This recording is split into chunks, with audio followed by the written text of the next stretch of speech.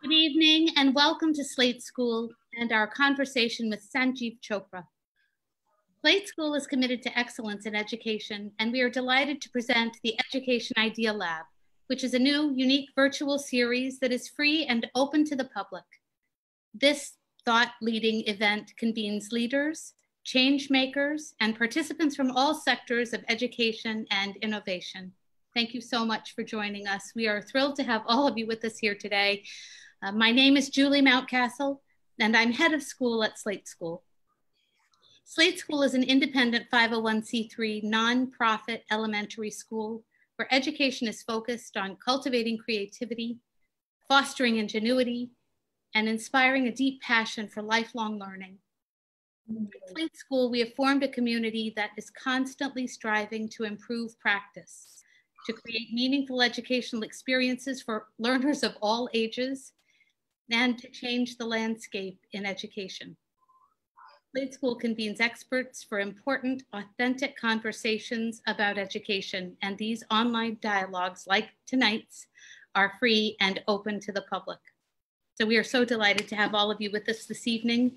I believe we have learners from all over the world with us, and rightly so, because tonight's guest is quite remarkable.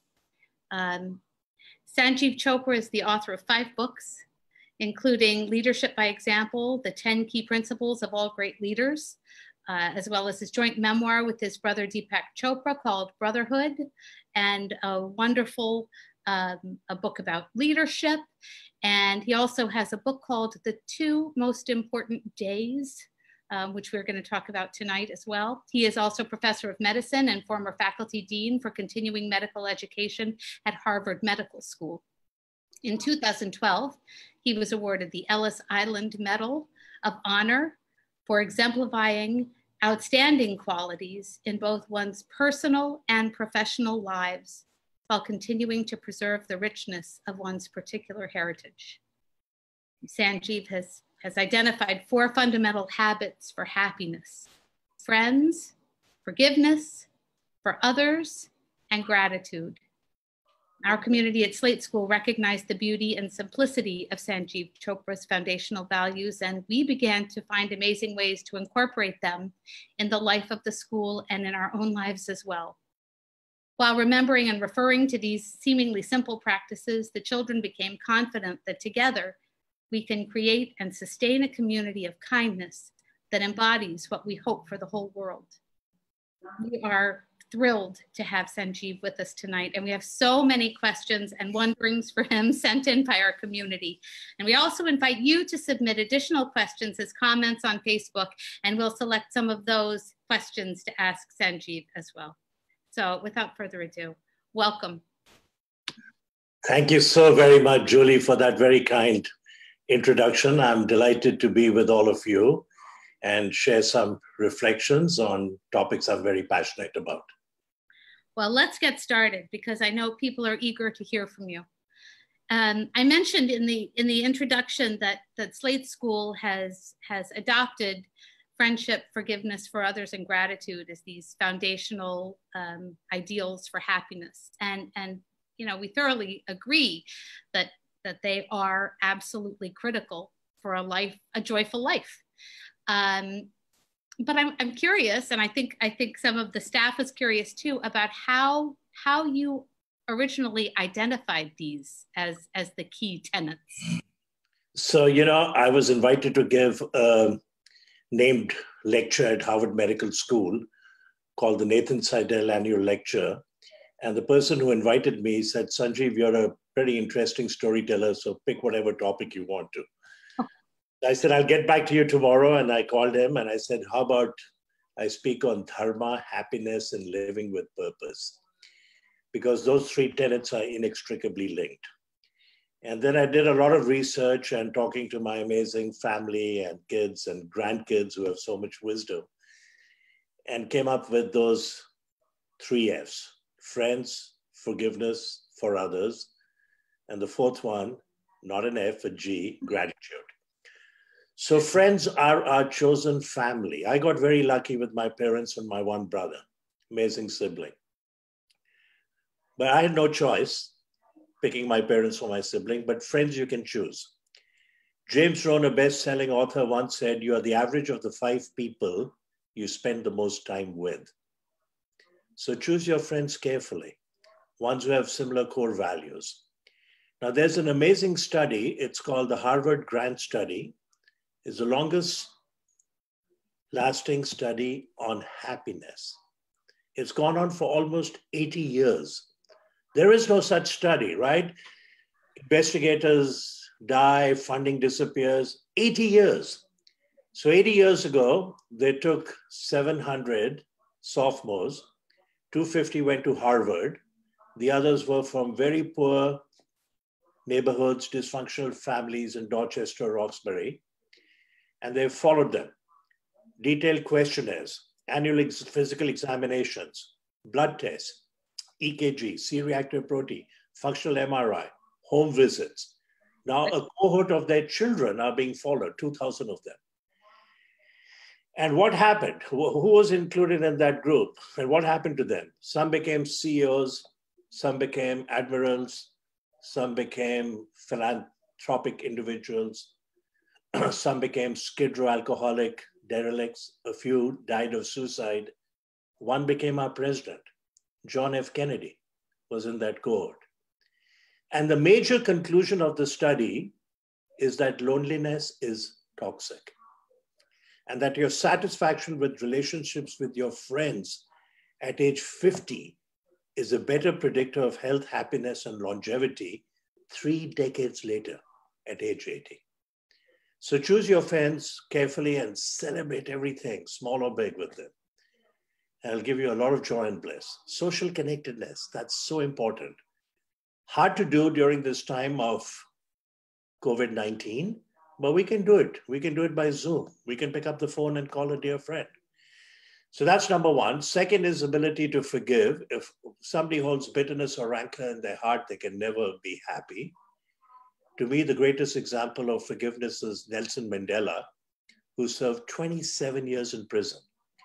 And when he's released, he's asked a question, Mr. Mandela, do you harbor resentment against your captors? He said, I have no bitterness. I have no resentment. Resentment is like drinking poison and then hoping it will kill your enemies. You know, Gandhi once said, the weak can never forgive. Forgiveness is the attribute of the strong. The Buddha said, if you hold resentment, it's like holding a hot coal with the intent of hurtling it at somebody who offended you. That person's moved on, meanwhile you're burning your hand. So anyone listening, if you're holding a grudge against an ex, a sibling, a neighbor, a colleague at work, my plea to you, get rid of it. And the moment you make that decision, you will feel this enormous weight come off your shoulders. So friends, forgiveness. The third one, Albert Schweitzer, physician, theologian, humanitarian, Nobel laureate, 1952. He gets a Nobel Peace Prize, and talk about humility. At the ceremony, he said, now I have to go earn it. Now I have to go earn it. And he once said, I don't know what your destiny will be, but one thing I'm certain of, the ones amongst you who will be truly happy are those who have sought and found how to serve. There's this whole concept now of servant leadership. Leaders are there to serve. So I've distilled it into those 3 F's, friends, forgiveness for others. The fourth one is gratitude. And there's research to back this.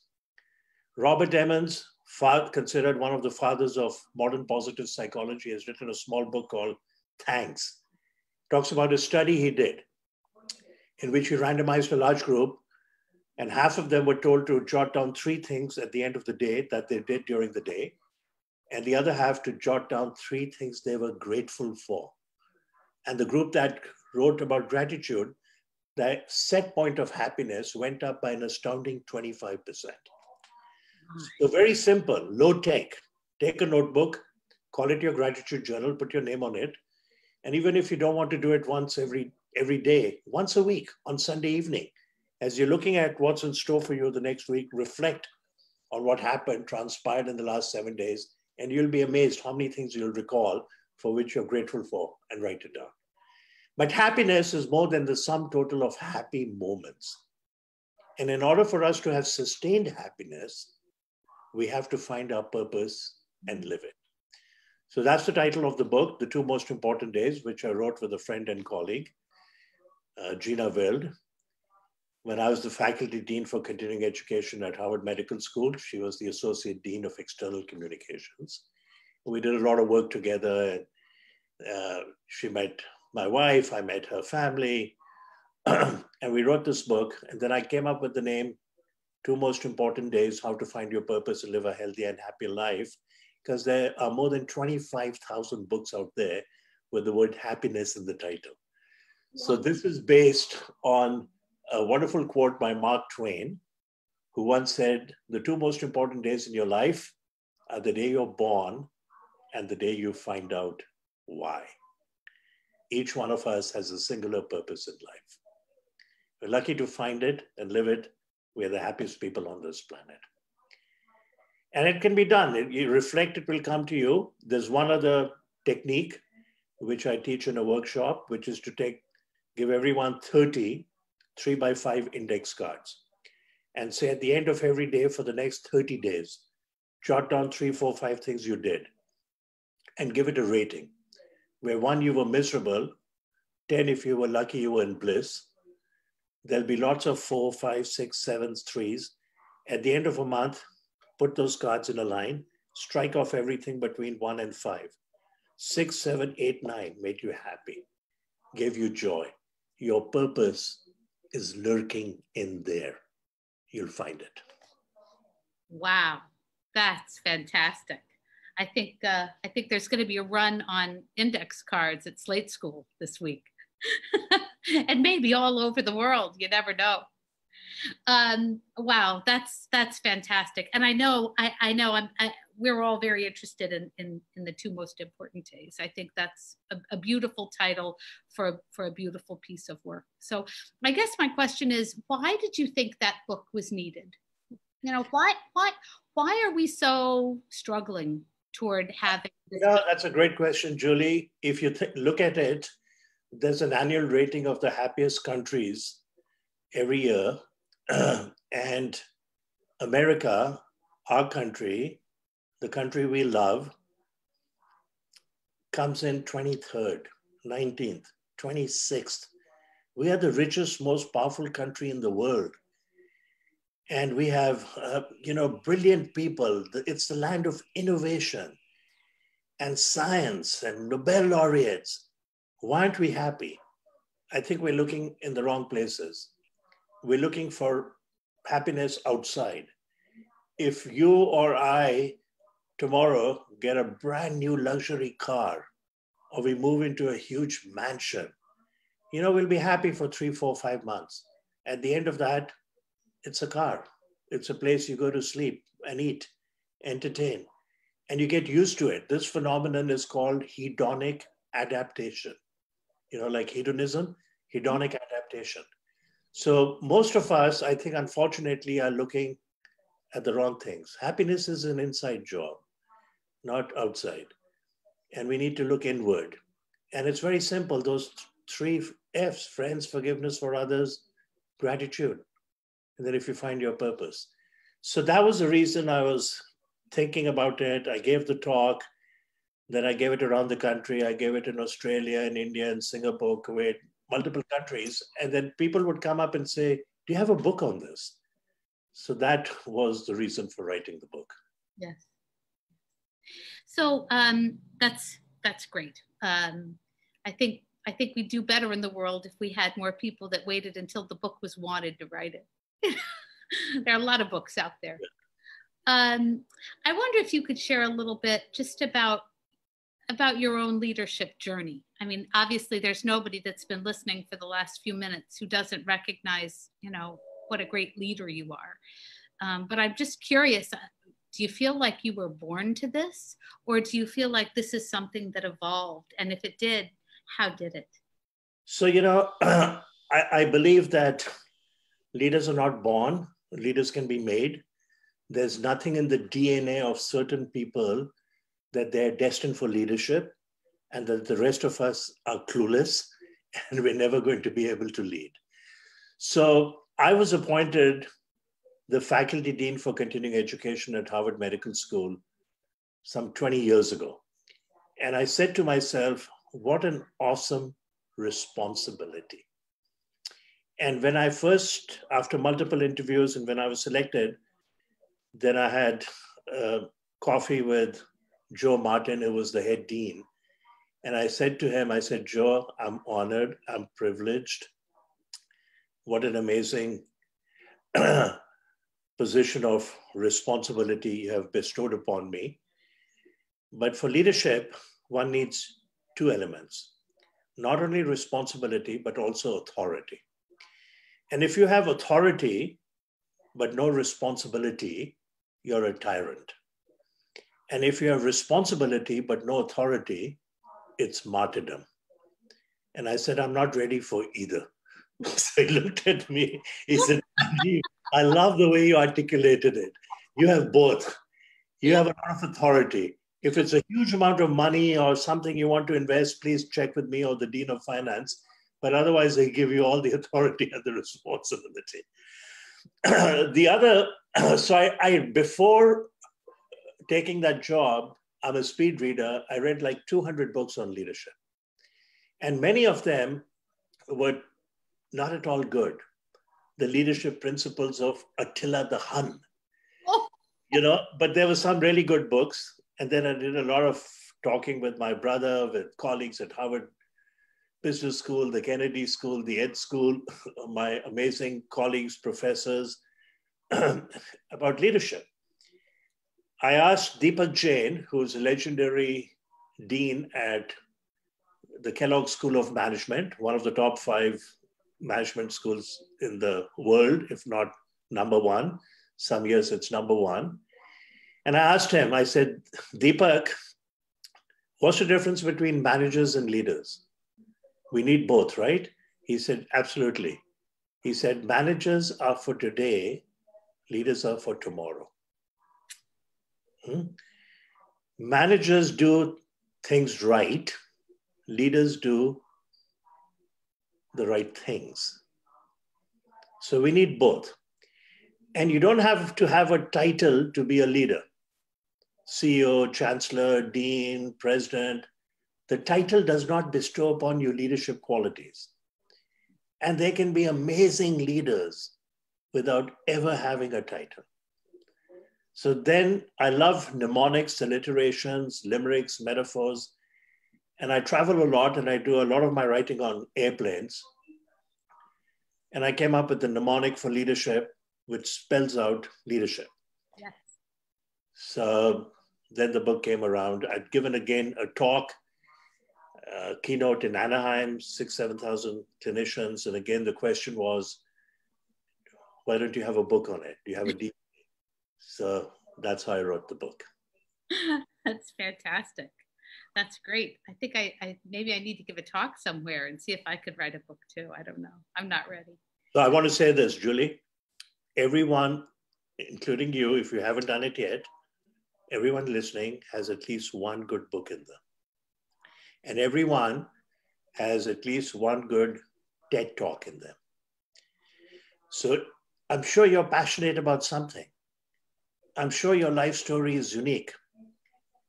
And you owe it to the rest of us to write a book. Oh, Voltaire, the French philosopher, once said, every man is guilty of all the good he did not do. Isn't that a great saying? That's a great You have a skill or a talent and you don't share it. You should be guilty, right?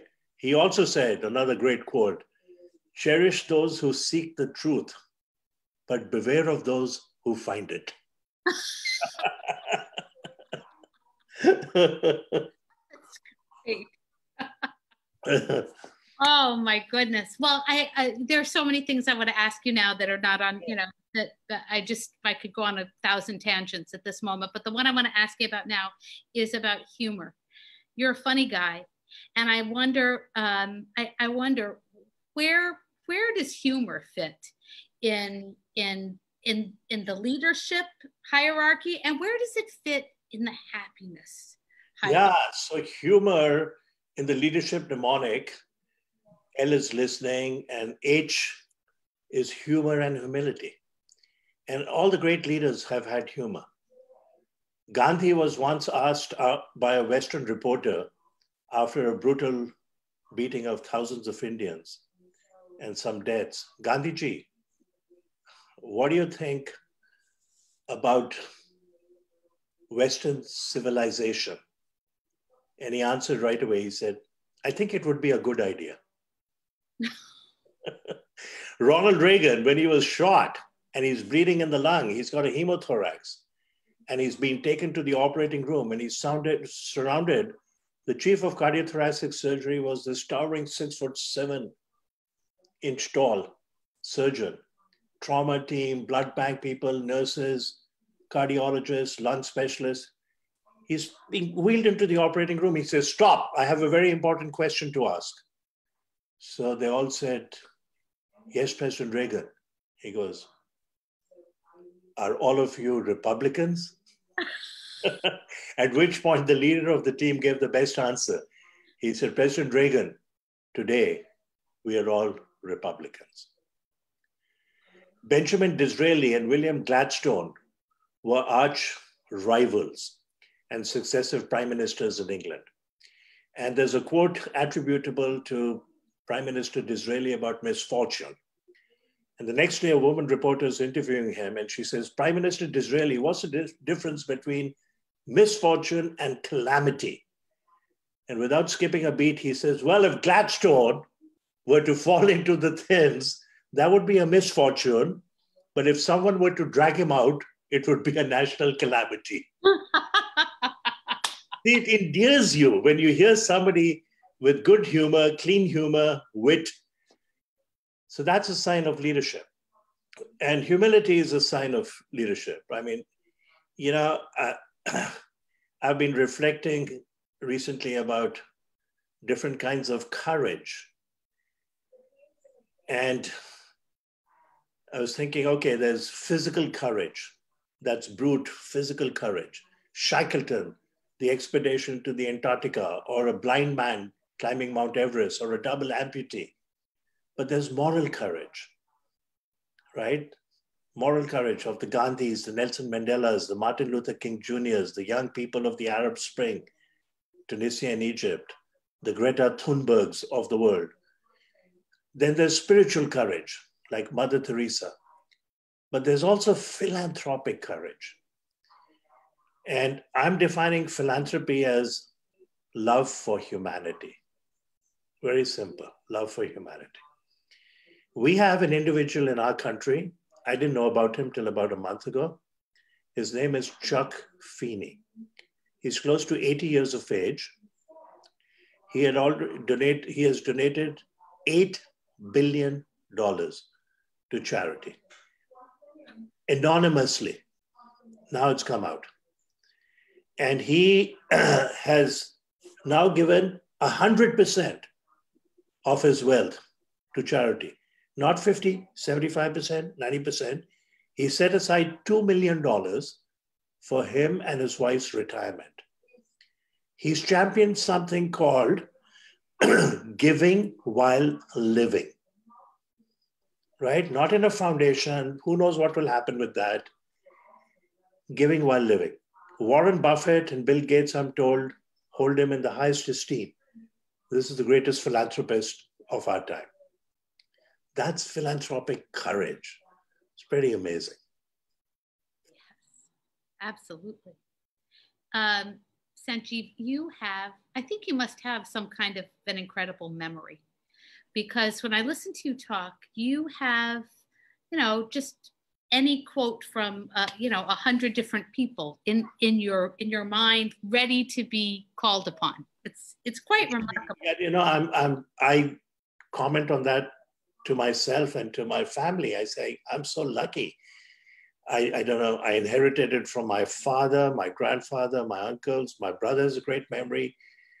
And it's held me, of course, in good stead in medicine, something that I learned in medical school. I can recount it to this day. Seen one patient with this rare disease, I remember. Wow. But these quotes as well just come to me. And when I'm writing or speaking, I'm very fortunate that I can remember all of those. Such a beautiful gift. It's a really beautiful. Yes, I'm lucky. But I'm grateful. You're grateful, yeah, and you're happy. I have two questions about quotes. There's one quote that's in your book about leadership that I haven't been able to get out of my head after I reread it, and it's the Thomas More quote, and I'm going to read it so I don't mess it up because I don't have your memory. When a man takes an oath, he's holding his own self in his hands like water, and if he opens his fingers, then he needn't hope to find himself again. So beautiful, isn't it? It's remarkable. It's spectacularly terrifying, actually. It is. But what it says is that as an individual, as a company, as a country, as a corporation, as an institution, you could do things with great integrity, morality, humanity for decades. And then one day you compromise your value. You open your hands and the water spills. You've tarnished your reputation for life. One of my favorite quotes along those lines is by Heraclitus, the great Greek poet and philosopher, who once said, "The soul is dyed the color of its thoughts. Think only those things that are in line with your principles and can bear the full light of day. Day by day, what you think, what you choose, and what you do is who you become. Your integrity is your destiny.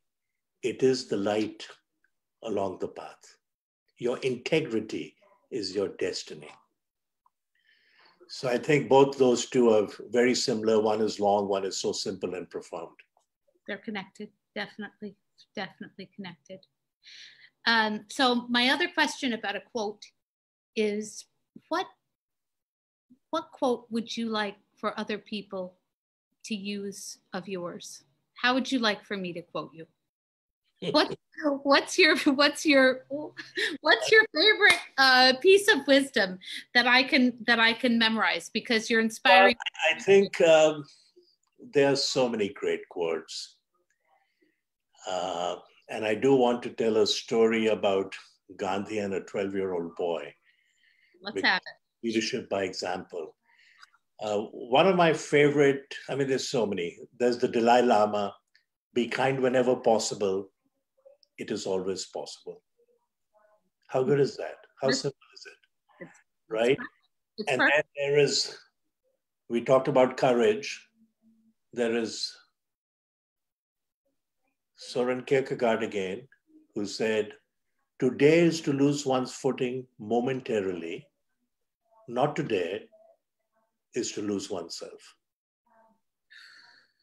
How good is that? You got to be daring, right? Now, I'll share with you the story of Gandhi and the 12-year-old boy. Gandhi is sitting in his ashram, and this mother walks with her 12-year-old son about 12, 15 miles in the heat and the dust. And she says to Gandhi, she says, "Gandhiji." So when you add the word J-I after somebody's name, it's a sign of reverence. "Gandhiji, my son adores you. He worships you. He'll do anything for you. Look at him. He's gained so much weight. He's eating a lot of sugar. Would you please tell him not to eat sugar?" So Gandhi looks up at the boy and the mother and he says, "Come back in 10 days. So they go away. 10 days later, they trudge again in the heat and the dust. And Gandhi looks at the boy, he says, "Son, don't eat sugar, it's not good for you." And the boy says, "Gandhiji, from this moment onwards, I have given up sugar." And he leaves the room. And the mother stays behind and says, "Gandhiji, thank you for saying that to my son. But can I ask you a question? We were here 10 days ago, and you could have said the same thing to my son then." And Gandhi whispers into her ear, "At that time, I had not given up sugar."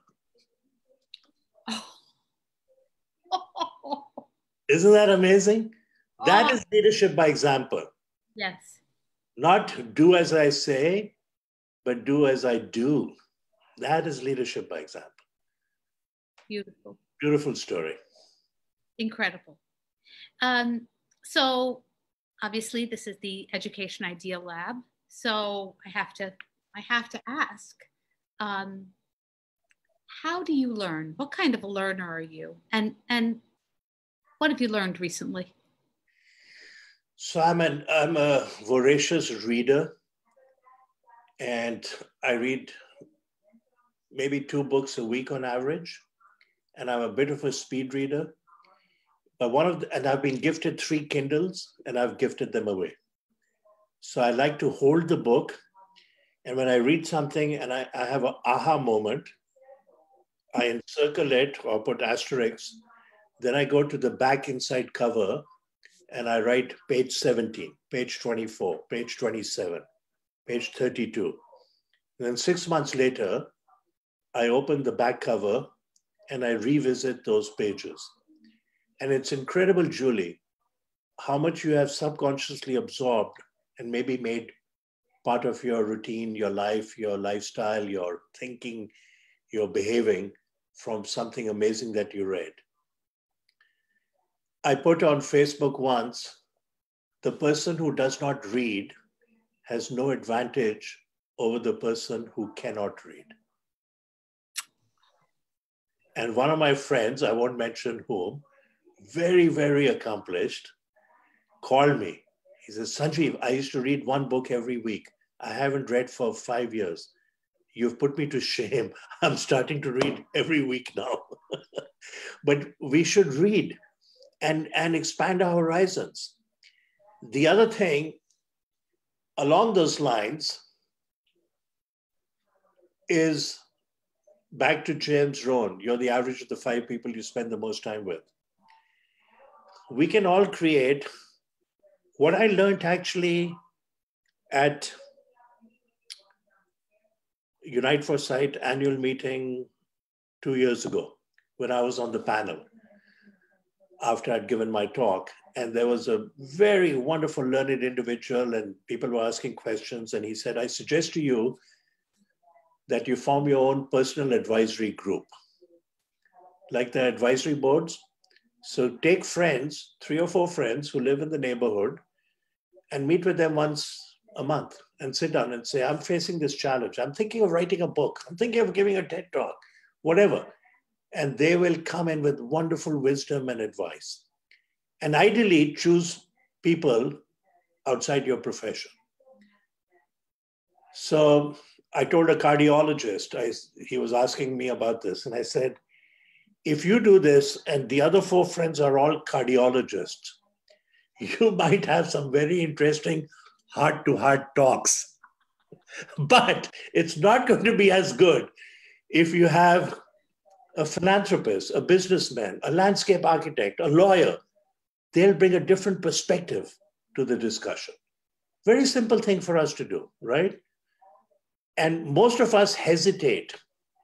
Oh, how can I ask this person for help or advice? He or she is so busy. You know, it's a badge of honor to get great ideas from someone else. That's what Jack Welch once said. It's a badge of honor to get great ideas from somebody else. So there's so much wisdom out there, and we can learn from every single human being on this planet. There's something to teach us. But that personal advisory group resonated for me. I used to belong to something called a mastermind group, and then it dwindled over the years, and now I've rekindled this personal advisory group. Nice. I have a note in my notebook about that exact moment that you're talking about there. So yeah. I was there too. I actually, that made an impact on me too. Yeah. So sitting in the same room. Yeah. So thinking about the personal advisory group, I'm wondering if there's someone in your life who has been a mentor for you. Oh yeah, so many of them. Now, of course, they include my parents and my grandparents and uncles, my brother.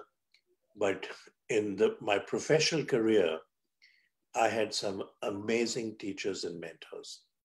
And when I first gave my talk on leadership, which before it became a book, I invited 4 of them.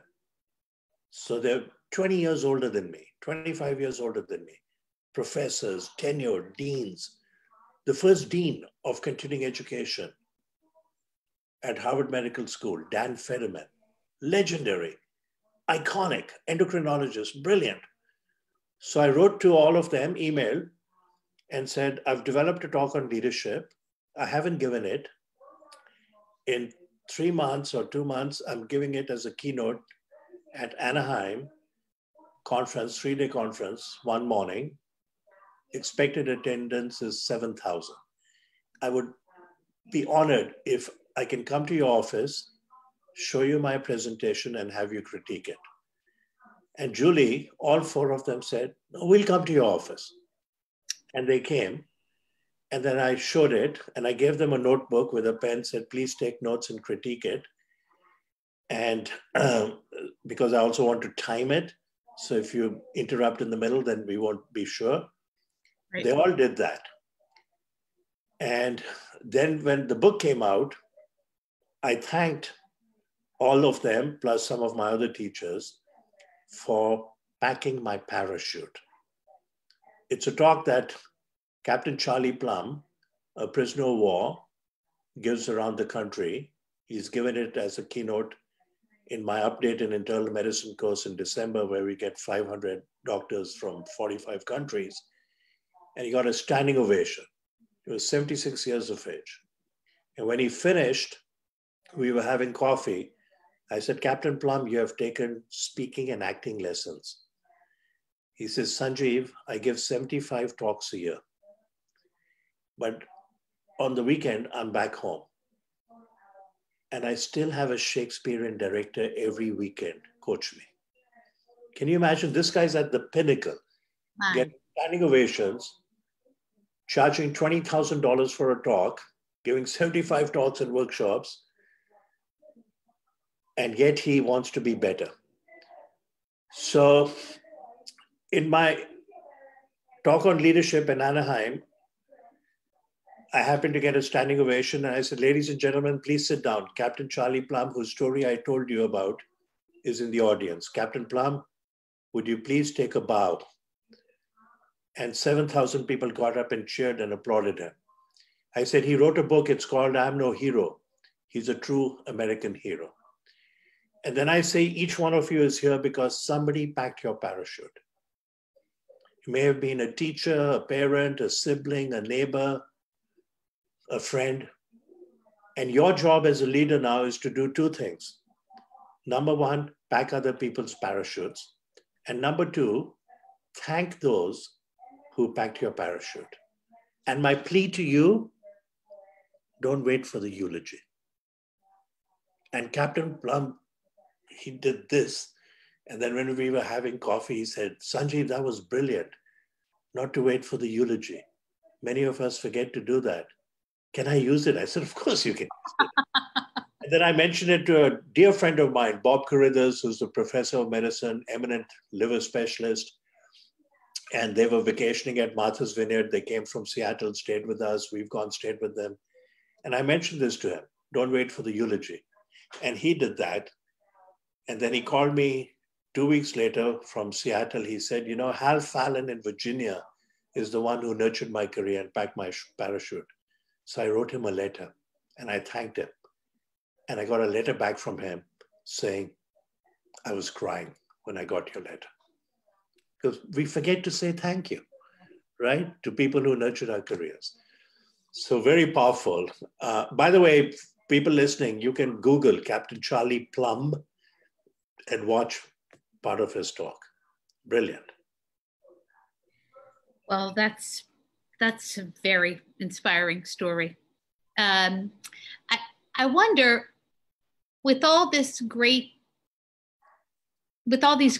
models, with all these, incredibly beautiful humans who have been incredible, inspiring leaders, why aren't we able to do it? Why is it hard? What is the challenge to being a good leader? I think the challenge is first saying to yourself, I have within me the talents, the skills, the wherewithal to be a leader. I'm defining leadership as the ability to articulate a vision and walk the path such that it inspires others to rise above the banality and strife of their common day existence and achieve a higher and common goal.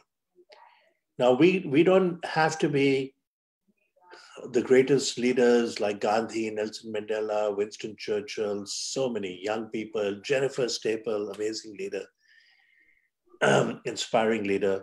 I write about her in my book on leadership. But we can lead at many different levels. You can lead in your neighborhood. You can lead in your church, in your synagogue, in your place of worship. You can lead in the Rotary Club, in the Lions Club, in the Garden Club. Many, many different levels. And it's a journey, not a destination. Once you start doing it and follow some of those principles, leadership, spelling, listening, empathy, compassion, daring to dream big, being effective, being resilient, having a sense of purpose, humility, integrity, and packing others' parachutes. Follow some of those principles, your leadership will rise. And it's one of the most fulfilling and gratifying things one can do. The greatest thrill for most of us, and I'm sure it's going to be at Slate School for the teachers and for you, is when you see these children grow up. And then 20 years from now, some of them are surpassing us and doing amazing things. My greatest thrill is when one of my students, one of my fellows, when I joined the Beth Israel 35 years ago, they are now chiefs of divisions at Stanford. Steve Friedman was my fellow. He's a professor at Harvard Medical School. Brilliant. It's such a thrill. I have a definition of, somebody asked me once, what's a great leader? You define leadership. What's a great leader? I said a great leader, like a great teacher, makes himself or herself progressively redundant. The followers take over and do a much better job. Now, what do followers look for in leaders? It turns out they look for 4 things: stability, empathy, compassion, trust, and hope. So I have this mnemonic, SET, S-E-T-H, stability, empathy, trust, and hope. Napoleon was asked to define a leader. He said, a leader is a dealer in hope. So that's what enlightened leaders do. The other way some people lead, and that's what tyrants like Hitler and Mussolini and Stalin did, was fear-mongering. That doesn't work in the long run. Works for a while.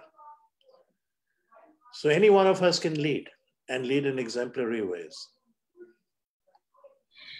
One of the quotes in your book, one of the other quotes that I was struck by was the Thomas Edison quote about that the invention of the light bulb was basically a 2,000-step process.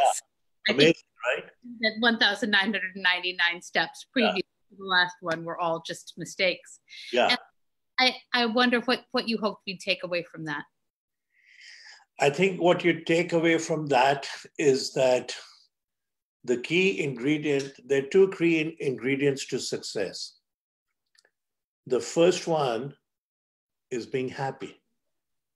Albert Schweitzer said, success is not the key to happiness. Happiness is the key to success. If you're happy, you're more creative.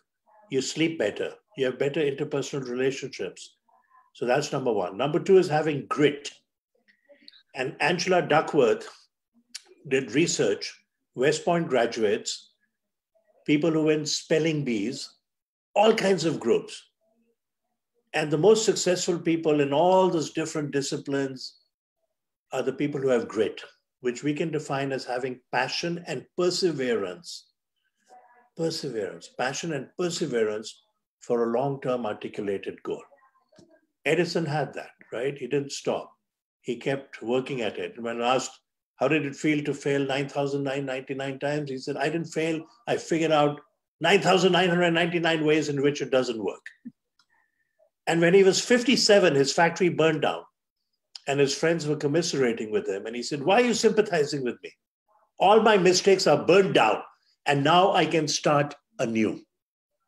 See, it's attitude even more important than aptitude. Mm-hmm. It's having that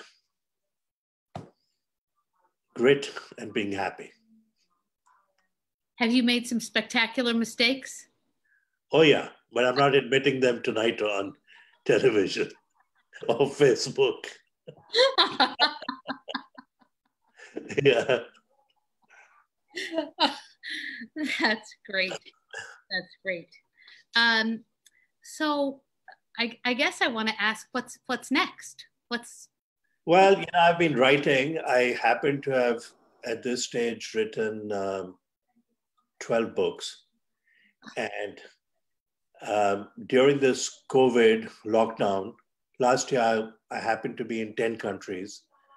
This year, in January, end of December, January, I was in India, then I was in Dominican Republic, and then I was in St. Lucia. And then March came, hold on. So I reached out to a colleague of mine, Martin Abramson. He's brilliant. He's a renowned endocrinologist, diabetologist. And for years, I've been telling him, Martin, you should write a book on diabetes for the lay public. He says, Sanjiv, there are books out there. I said, it doesn't matter. There's always new stuff. You're at Harvard. You're brilliant. There's stem cells and new medications and microbiome. So I called him at the end of March and I said, hey, let's write this book. And his wife would tell him every time we had dinner, listen to Sanjiv, Martin, write a book. So we're both at home, right? We're working by Zoom. So there's something called Starleaf, and he and I would get on Starleaf. We could see each other, hear each other, and we worked every day for 2 or 3 hours, every single day. No. I would have a draft on a chapter, let's say the promise of stem cells in curing type 1 diabetes. We'd put it up. I'd say, Martin, I don't like the way I wrote paragraph 2. Let's reword it. He said, I didn't like it either. So we'd redo it. Let's say paragraph 5 should come before 4. Let's look up the top 10 stem cell institutes in the world. Why is Doug Melton, who heads the Harvard Stem Cell Institute, so passionate about finding a cure for type 1 diabetes? He has 2 sons. Both have type 1 diabetes. They're on insulin. 3 hours later, that draft, Julie, has become a chapter. We finished the book in 90 days. Wow. Now with my literary agent, and she sent it to 15 people. We have endorsements from 20 amazing deans and world famous diabetologists from all over the world. And then we have many, many stories in the book. Storytelling is the most powerful thing one can do. Steve Jobs once said, the most powerful people in the world are storytellers. So Martin, my dear friend, he's like a younger brother to me. He's originally from Johannesburg and Cape Town, but we've been friends and we worked together for more than 25 years, had a 92-year-old patient. And we had her come and present at our annual update in internal medicine 7-day course when she was 90. And she got a standing ovation. And her story is that when she was 6 years of age, growing up in Canada, she was diagnosed with type 1 diabetes. So she needed insulin. Insulin had just come out 5 years earlier. Banting and Best, discovery of insulin. So her mother gave her insulin, never thought she'd have a full life, homeschooled her, but she got married. Her husband was an amazing guy, consultant, took her all over the world with the insulin injections. She got complications of retinopathy, kidney disease, celiac disease. She became a champion in Canada of some sport, curling. Oh, really? And lived to 92. And Martin calculated that she took 120,000 injections of insulin. What an amazing story. So we put that story. Every chapter has a story of one of our patients. So our patients inspire us. When you were talking about learning, it's a lifelong privilege. And in medicine, we learn from CME courses, from journals, from colleagues, from weekly meetings, from students. but we also learn from our patients. It's an amazing privilege. That's incredible. Is there a book you're hoping somebody will write? Is there something you'd like to hear about in the world? What do you want to read? I want to read about how we're finally there and there's world peace. That if somebody writes a book and it's already happened or we are on that trajectory, that would be amazing. The other would be if we have conquered hunger and poverty. You know, I think it was Gandhi again who said there are people so hungry in this world that God appears to them in the form of bread. And Muhammad Yunus from Bangladesh, who got the Nobel Peace Prize for starting microloans, giving it to poor people at very low interest rate. He said, there is no place for poverty in a civilized society. You know, it's anathema. And if we could get rid of poverty, if we could get rid of wars, that would be amazing. That would just be amazing. And people sometimes say, well, the major reason for conflict in the world is poverty. I don't subscribe to that. I think it's poverty of dignity. If I offend you, you will recoil. If I offend another tribe, they will recoil. If I defile or do something demeaning to another society or a country, it's natural for them to want to get back at you. So we need to treat people with compassion and dignity. I'd like to read that. I think the future are our children, the young people, because they are colorblind. They play with other kids, they love to, they hug, they have no biases and prejudices. And then they grow up and we adults have ruined it for them. Yeah. You know, there's a wonderful quote by Rabindranath Tagore, who was a Nobel laureate in literature. In 1912, he wrote a series of poems in his native language, Bengali. Next year, he translated it into English.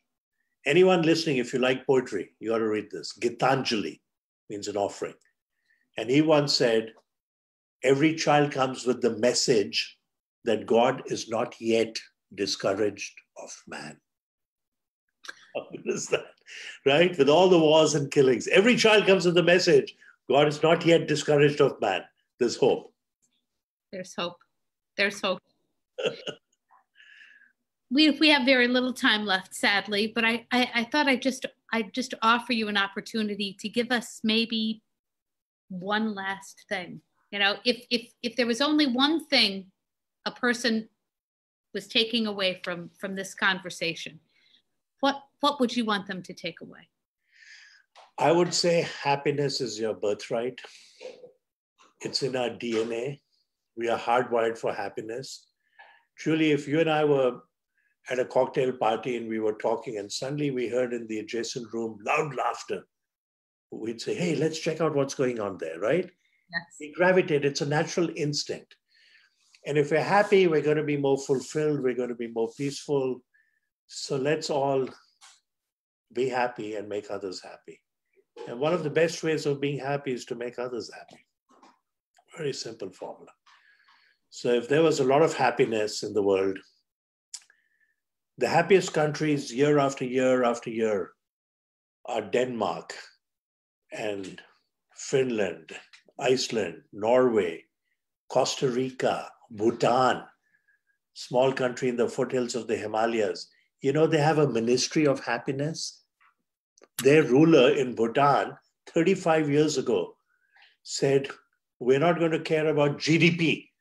We're going to care about gross happiness product. And they keep track of every citizen's happiness every year. The goal is to increase it. Now, it's a small country, it's doable, but there's no reason why we can't do it. We need to be happier and we need to look for the right things. We talked about hedonism.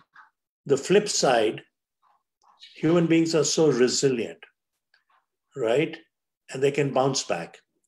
To me, one of the most impressive stories is that of Superman, right? The actor, Christopher Reeves, taking part in an equestrian competition. The horse buckles, he goes flying, breaks his neck.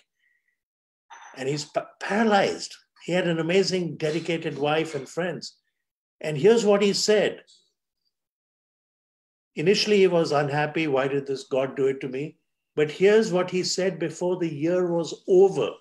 He said, this is not the life I imagined. But there is happiness, there is joy, there is laughter, there is purpose. He used these words. Amazing. There was the editor of the French magazine Elle, and at 43, he got a very unusual stroke where every muscle in his body is paralyzed. He's fully awake, but he's paralyzed. The only muscle he can do is blink one eyelid. One eyelid. He blinked the eyelid 200,000 times and wrote a book. While he blinked, his secretary sat, blinked 3 times, it meant see. The book became a play. It was nominated for 4 Oscars. It became a movie. It's called The Diving Bell and the Butterfly. And 2 days after the play was released, he passed away. It's like, my purpose is done. Yes. Talk about resilience and human beings. Remarkable. Remarkable. I'm gonna take a risk and share a quote with you that you probably already know. And sure. I'm gonna share it with you because as you were talking, I was thinking, you know, we're on the right track here with our kids. Because I don't know if you probably can't see, but on the board over here, there's a quote up there and it says, rivers do not drink their own water, trees do not eat their own fruit, the sun does not shine on itself, and flowers do not spread their fragrance for themselves. Living for others is a rule of nature, no matter how difficult it is. Life is good when you are happy, but much better when others are happy because of you. Wow. Beautiful. Who's that from? That's Pope Francis. Oh, I love it. St. Francis of Assisi had some of the best quotes. He said, for it is in the giving that we receive. My favorite is, preach the gospel at all times. If necessary, use words. Right? How good is that? And so, you know, but we can also learn from children and we can learn from fictional characters. So there's, you know, Peanuts, the comic strip, Snoopy and Charlie Brown sitting, looking at the sunset. And Charlie Brown says, we only live once. And Snoopy says, wrong. We only die once. We live every day. Look at the wisdom. Oh, great. Oh, great. Well, Sanjiv, it has been just an incredible joy to have you here. You've increased all of our happiness. Sincerely, just what a wonderful evening. What a wonderful hour. Thank you. And I hope that we've inspired leaders here. I hope people listen. I hope that people understand the kind of joyful life that's possible for all of us, and work on it. Work on it. Great. Through gratitude and all of the things that you mentioned. We're lucky to have we're lucky to have you. We're lucky to have you. You inspired us all. Thank you.